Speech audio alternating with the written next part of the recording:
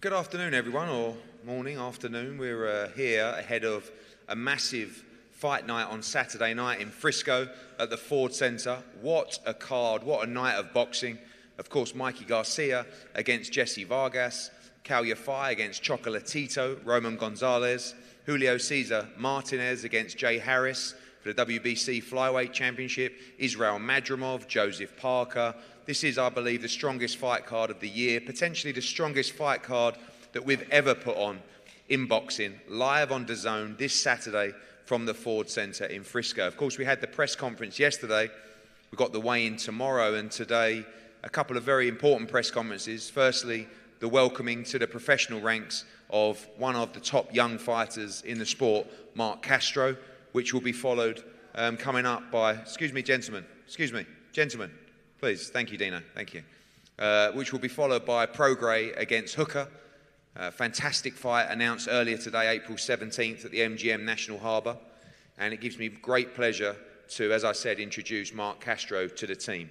Two-time world youth champion, 17-time national champion. This is a guy that everybody wanted in the sport of boxing. This is a guy that when we came to America a couple of years ago, people said, the one you want is Marc Castro. And that's why I call him the one. And I said something very interesting to him yesterday. I said, we need to determine your nickname. And he said, I would like the public to determine my nickname. And I like that. 20 years of age, great head on his shoulder. What a fighter, what a talent. And this is just another member of this incredible young team of fighters that we have. The great Diego Pacheco. I see you. Just walked into the room. Don't worry, you haven't got to come and talk. 8-0, 7 knockouts. He boxes at the weekend. Alexis Espino on the card as well. Amo Williams, Raymond Ford, Otha Jones, Rashat Mati, Nikita Ababi. The list is endless, and Mark knows all these guys. We have unquestionably the best young team of fighters, in my opinion, ever assembled in a promotional company globally. And for me, that's the passion that we have, taking these young fighters all the way to the top. When we sign fighters coming out of the London Olympics, out of the Rio Olympics, look specifically at the 2012 Olympic Games in London. Anthony Joshua. Took him, of course, from the professional debut to the Unified Heavyweight World Championship. Also on the card this week, Cal Yafai. Took him from the professional debut to the WBA World Championship. Callum Smith. Took him from the professional debut to the WBA and Ring Magazine Championship.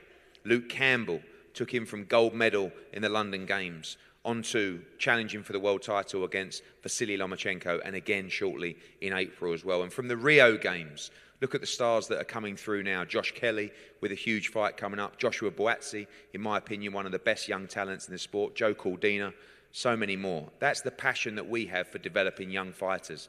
And when I spoke to Marc Castro, I told him, this path is so clear for you. We will give you opportunities to box every single month, all around the world.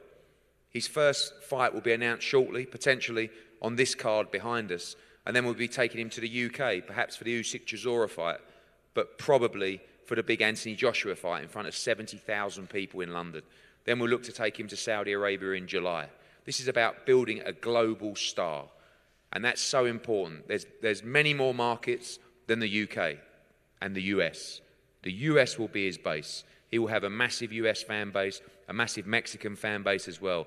But to become a global star, that building process starts now. It's not about building you once you become a world champion. It's about resonating with fans in different international markets around the world. And we have the broadcast partners and the ability to do that. And we look forward to making Marc Castro a global star. We're going to hear from Marc soon, but the man that always does the best job of extracting as much money out of me as possible. In my opinion, one of the best managers in the game today. Remember meeting Keith Connolly when we came over 2.5, 3 years ago. He was really the first guy that put his trust into us when we signed Daniel Jacobs at the time on a big HBO deal. And from there, we've worked together on a number of big fights from, of course, Daniel Jacobs winning the World Championship against Sergey Derevyanchenko, his other charge, to landing him that monstrous fight with Canelo Alvarez. Other fights with Sergey Derevyanchenko with a Fight of the Year contender against Gennady Golovkin. And I know that Keith and Lou still rib me about that, thinking they should have got the decision that night. But this is a guy who always gets the best for his fighters. He's someone that's emotionally invested in his fighters as well and does a very good job for them. So Keith, firstly, welcome. Delighted to be working with you, with Marc Castro, a wonderful young talent. Thank you, Eddie. I'm really excited to be working with Eddie on Marc Castro. Marc Castro was the one guy in the amateurs that I really targeted over the last 12 months. Pound for pound, he's the best amateur in the U.S. system. I think he's also going to have a huge Mexican fan base, huge Mexican-American fan base, which is big in boxing. And I couldn't ask for a better partner in Eddie Hearn. I know he's going to put 150%. He's, in my opinion, the greatest promoter in the world right now.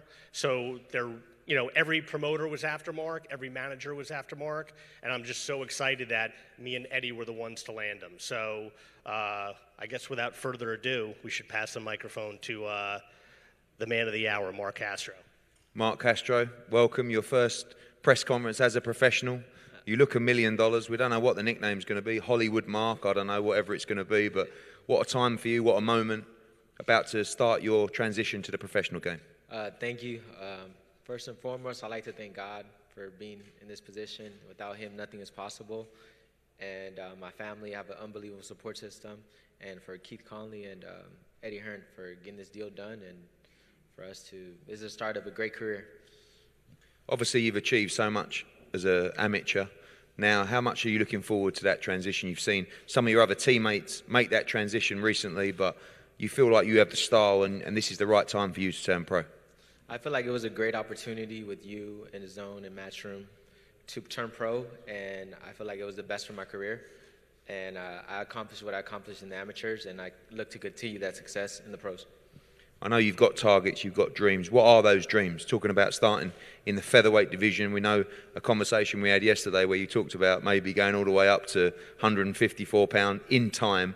But what are the dreams of Marc Castro working alongside Keith Connolly, Matchroom, and of course Dazn?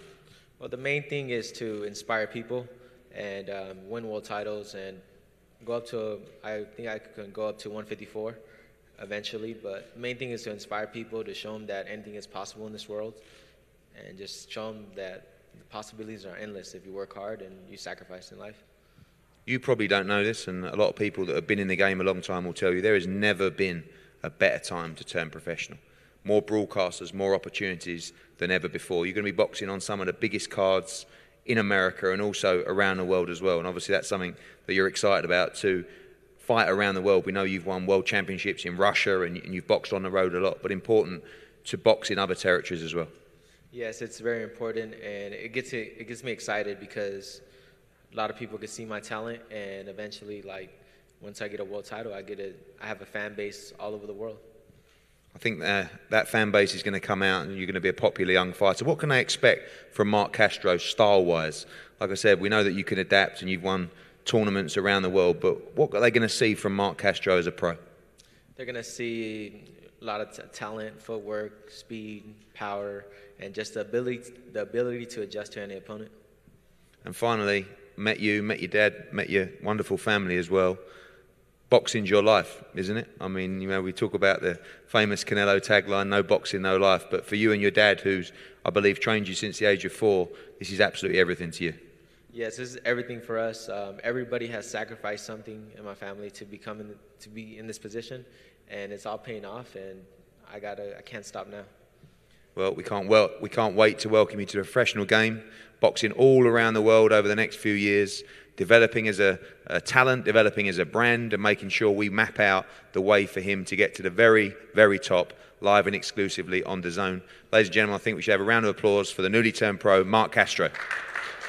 Thank you. Yeah. Oh, hold on. Of course, that was my mistake. Marc would also like to say a few words in Spanish. I was going to do it for him, but I'll let him do it anyway. Le quiero pedir gracias a Dios porque sin Él nada es posible, y luego pedir gracias a mi familia porque todos sacrificamos algo para estar aquí, y luego gracias al señor Keith Conley y Eddie Hearn para esta oportunidad. Va a ser una gran carrera. Gracias. I think that was great words. Great words, Marc. Well done.